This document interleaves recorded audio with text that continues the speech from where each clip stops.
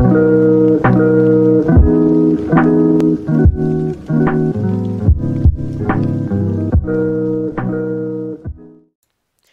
guys, how's it going? RedMaster here, and welcome back to episode of Cards and Castles TV commentary.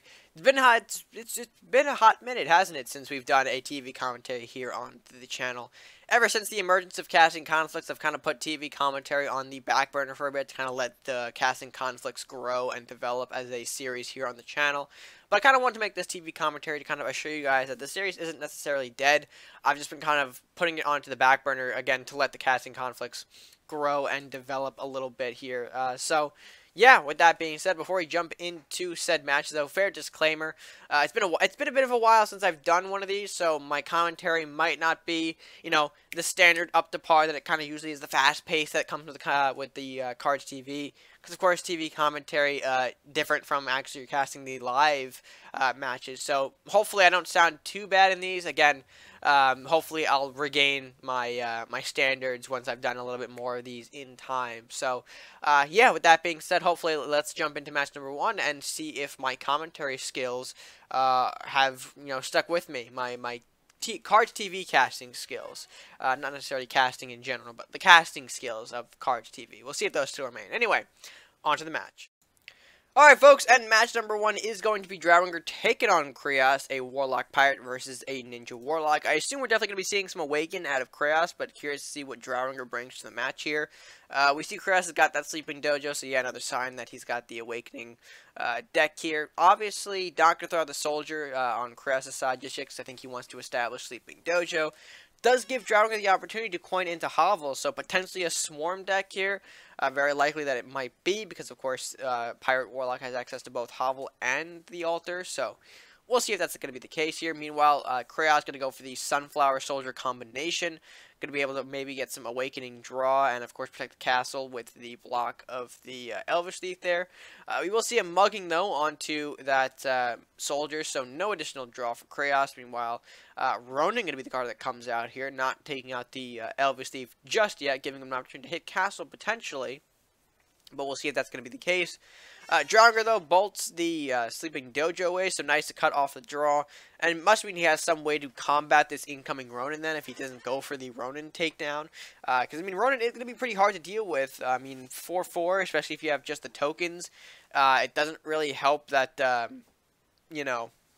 what's the word? That you have the power to kind of take that on. But we'll see what Drowinger has. Maybe a different burn, who knows. Anyway, after Kreas burned the Hovel and threw out the Masuda, Drowinger goes for a Cannoneer play, which is, fine. I don't see an issue with that. Masuda going to take out one of the Rats. Mage Apprentice coming up as well, followed up by the Sniper. I guess Sniper followed by the Apprentice, if that's the right way to do it. Meanwhile, Cannoneer takes out the Masuda. Cannonball Barrage being played, not a card that you don't really see too often, so that does stun all of Kreas' remaining units there, and of course Rat doing a little bit of chip damage since Ronin can't respond after being stunned. Sacrifice comes down from the Mage Apprentice, or Sacrifice from the Mage Apprentice, and then played Onset Apprentice. Kills off the Rat, not what he was, I think, hoping for. Meanwhile, plays his remaining cards here, which is both, I believe, Secret Dragon and another Soldier. We'll see how Drowinger responds to this now. Trap card activated, that will be the Secret Dragon. Gets a big boy in the form of the Fire Drake there, but Horseman going to try and clip it off. Doesn't get it, but still enough to take down the Fire Drake regardless.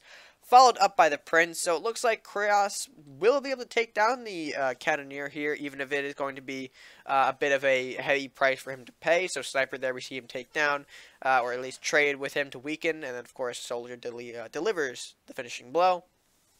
Although Drowinger, again, has options here to deal with this incoming Soldier. White Knight armor going to be a great way to do so. And of course, Kreas not throwing down the meditation on that Soldier because he knew it was probably not going to survive. And then Kreas, even now, not really doing too well with these draws here. Sleeping Dojo, after drawing that meditation, he needed units, but I don't think he, really pulled any in that scenario. Well, he obviously didn't pull any. And now he does pull a unit, but ultimately not going to be enough, considering that the Imp plus Meditation wouldn't be enough to kind of kill the board. And even then, Drowinger would have probably easily burned off the imp before meditation could be played. And even then, Arcanon probably would have diverted the meditation onto a different target. So, a not very winnable situation, which means kreas does surrender in the match, giving it to Drowinger for our first matchup here. Very interesting match. I think the Cannonball Barrage is an interesting choice, even though, I mean, I don't really know if it impacted it too much. I think probably what really did impact the match, though, was that early burn from Drowinger, hitting the dojo and cutting off a lot of kreas' draw. I think it's very important to do that in an Awakened deck. If they don't have the ability to kind of refill their hand or, you know, regain their resources, it's going to be tough for them to move forward, especially in, you know, a deck that has the options to burn and directly remove some of the other threats that the deck has, you know, like Ronin or Golem. Even though I guess Golem wouldn't really be affected by burn, except for like the wider ones, the AoE, like Flamestorm and Dragon's Fire. Anyway, I digress. Let's go ahead and jump into match number 2, though, and see what that match has to offer. Again, good match by both these players, and yeah, let's see what the next match has. Alright, and our next matchup is going to be the well, I don't know if it's the 1-1 or the 1 just followed up by the number 1, maybe? I don't know. Anyway, he's going to be taking on not the Feeble, he will be taking on Feeble, just Feeble, with Pirate Crusader, while Feeble's rocking the Ninja Viking. I don't know why that was such a hard intro for me to do. Anyway, I hit the pause button. Anyway, so yeah, let's go ahead and get started into the matchup here. We're going to see a pass, it looks like, by turn 1. Same with turn 2 from Feeble. We'll see if the 1 has a play there. Pirate Crusader, I would assume, has to have an early play here, right? Looks like he doesn't. So Feeble goes ahead, plays the Wizard, because of course, you know, he's got free reign of the board here. And the 1 gotta have a turn 3 move, and doesn't look like that's the case either. Kind of curious, especially considering Pirate Crusader is, you know, they can supply an early game. I'm just surprised we haven't seen that. Anyway, backstab onto the Dragon Knight, it looks like, followed by a main deck Curse of Exhaustion.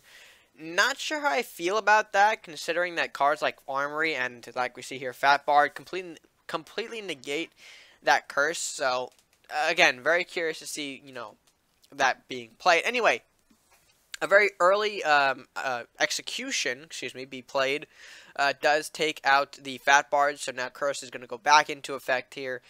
Faithful Drake and Wizard both have their attacks lowered. Meanwhile, Feeble opting to play both of his traps, the Aiajitsu and Secret Dragon in hand, which we will see get activated by a Phantom Strike Paladin.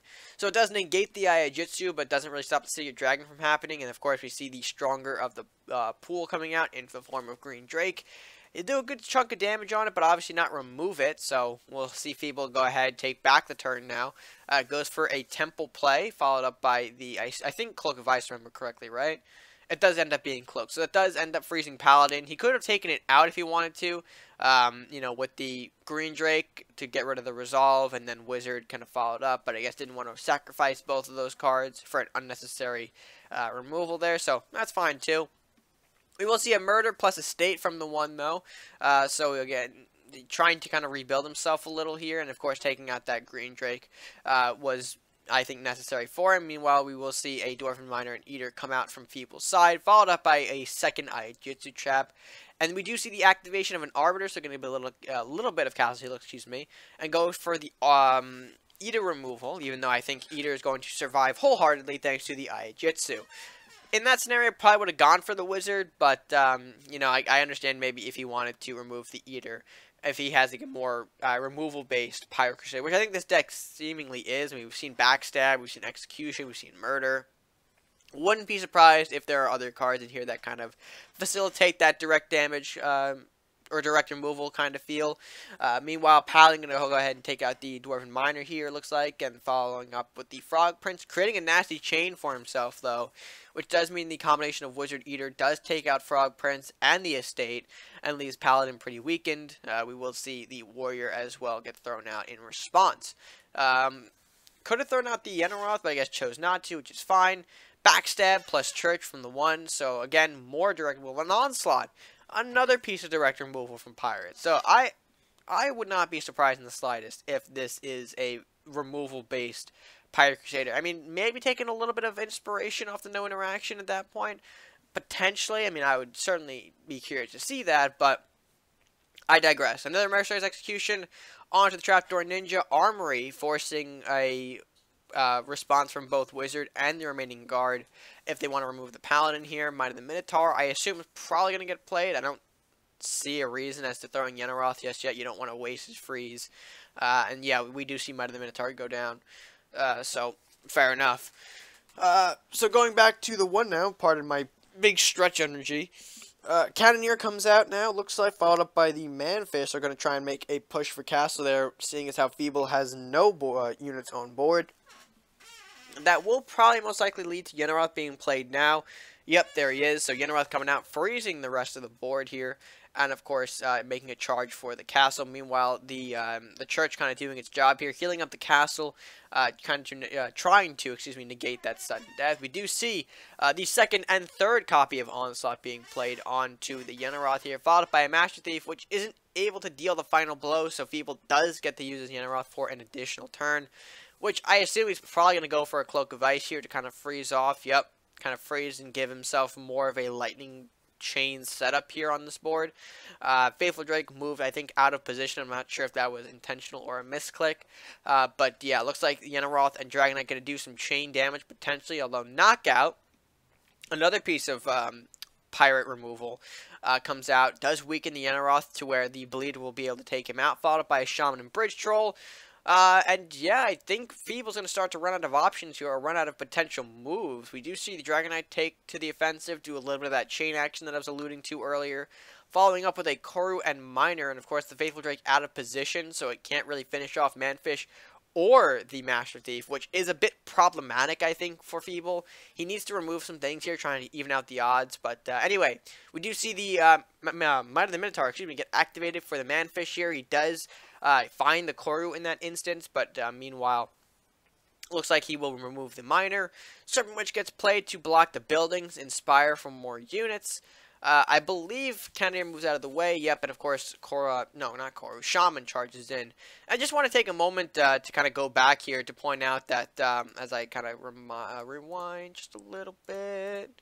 I probably could use these, but right here. Something that I noted during this matchup here is that the one could have taken out both units in front of Castle.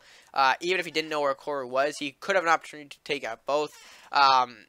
Could have used the Master Thief and the Shaman to trade with the Miner, and of course the Manfish having that 3-1 could have taken out the Faithful Drake. Just a note I would like to kind of point out here. I'm not sure if maybe it was intentional for him to use the Manfish to try and find the Koru, yeah, he could have had a much better board clear, I think, if he went for the Thief and Shaman on the Miner and followed up with the Manfish on the Faithful Drake. Just a point I would like to mention there. But anyway, going back into the matchup here, we do see guards get played. Oh, I hit the pause button again. I do see the guards being played there. That does mean Faithful Drake, and one of those guards will take out Shaman. Another guard moves in front of the castle. Secret Dragon being played, so he's going to try and, I guess, move this Koru up. He does move it up, so I think he's trying to trigger the trap to kind of generate a new unit for himself. We'll see how the one responds. Following up with a knockout onto the Koru. Uh-oh, that's pretty not good for the Feeble here. I don't know why. Do I keep saying the Feeble? I think it's because I have the one, so I have the option. I have the urge to say the Feeble. Anyway, Mordok lunging attack looks to be the play to make here. Yep, there it is. So you're probably going to hit the Cannoneer, which will generate a unit that could take out the Armory, which is going to be Wraith. So yep, there goes Armory. Doesn't kill the Cannoneer, though, which is unfortunate. But he does remove the Armory, which I think is an okay takeaway. Reclaim onto the Temple, though, from the one, followed by a Last Stand onto that Cannoneer. So, yeah, things are looking a bit more problematic as the match goes on for Feeble here, especially with the Ice Strike being taken out instantly by that Cannoneer there. Witch going ahead, stunning the Wraith. Berserker going to go ahead and do a little bit of chip for some stat buffs. The Paladin going to move in, do some additional damage here. And, yeah, I don't really think there's going to be much that Feeble can do here to bring himself back from this match. Master Thief going to go ahead, be aggressive right there. I think Feeble's only chance... I mean, he could play Mordok. I think he's going to go for Yarm lunging, though. Yeah, it will be Yarm lunging. Does not push back the Paladin, which is very curious. I don't know if that was the intended interaction, but I think it's going to be the game, because Bridge Troll going to deal a bit of damage here from the chain. Paladin going to do, and that'll probably be enough to end it. So Feeble going to surrender, and the one takes away the win here. Very nicely done. I'm kind of confused as to why that interaction did not go through. I do think maybe Arm should have pushed it back unless First Strike nullifies that. But yeah, I think that's the first time I've seen that interaction happen. Not sure if that's intentional or not. But anyway, regardless, the one, make a nice comeback here, pulling himself together despite all the traps thrown at him with a very, very removal-heavy Pyro Crusader deck. So very curious to see if maybe that was inspired by no interaction inside like a Pyro Crusader variant. But regardless, great match. Let's go ahead and jump to our final one now to see what those players have in store. Alright, so for our final match, it will be Buffman with the Warlock Viking taking on Kurt with the Warlock Pirate. We'll see how this goes. I'm not sure what either of them are rocking. I mean, possibly early aggro rush from Buffman, but we'll just have to see. We do see Kurt's side of things, though, so not able to kind of look in Buffman's hand for that. We do see a bunch of early stuff, though, from Kurt. Fear, Daggerstorm, Blacksmith. We'll see if that's going to be the way he goes here. Going to go for a Fear, it looks like, pushing back the Salahar Soldier. Does get a Witch Ball for himself, which is going to be nice for some removal action there.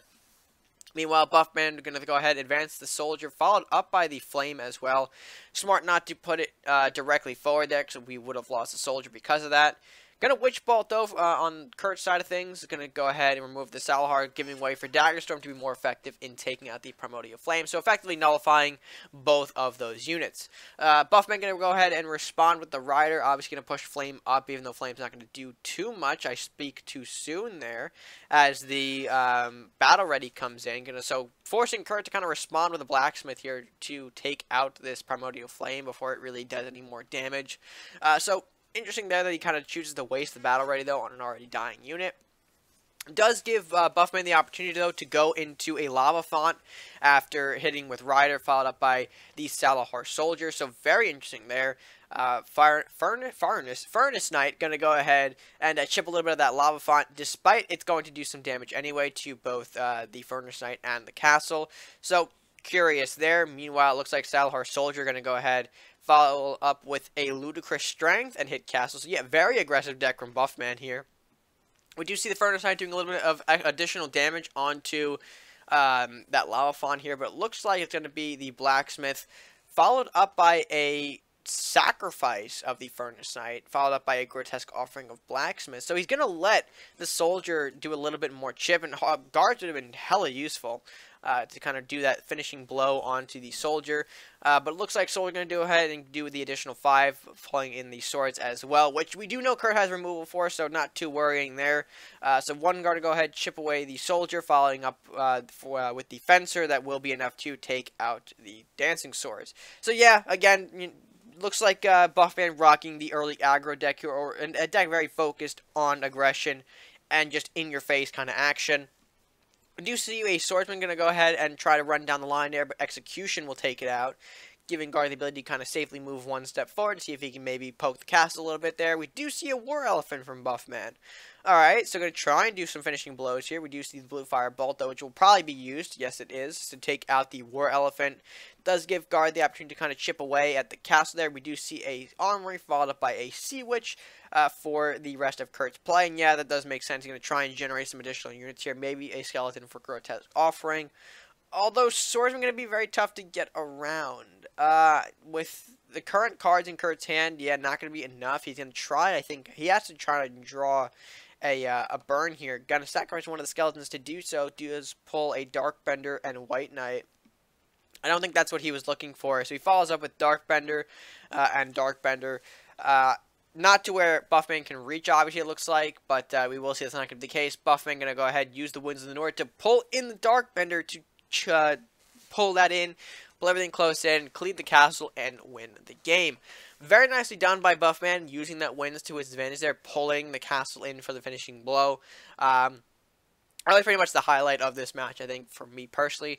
I do think, though, that, you know, early aggression, especially in Viking Pirate, no, not Viking Pirate, Viking Warlock, very, very, you know, known combo for that deck, or for that archetype, I guess is a proper way to say it. So yeah, not surprised to see Buffman taking that early aggression here for the win. And obviously it looks like Kurt didn't have the resources to kind of defend properly, and that's where you see kind of starting to fall apart there. I think if maybe Kurt did take out the soldier, he would have had a better chance at surviving, maybe had a few more options to play up his sleeve, but yeah, ultimately not going to be the case here. So again, congrats on Buffman for the win, a great match by both players, and yeah, I think that's going to be the end of this video, so let's go ahead and close out this video right now. Alright guys, with that being said, I hope you did enjoy this video. Let me know what you guys thought of the match by leaving your thoughts down in the comment section below. And if you did enjoy, be sure to like the video, share with friends, of course, subscribe if you are new or haven't done so already. It is the best way to support the channel and help us grow.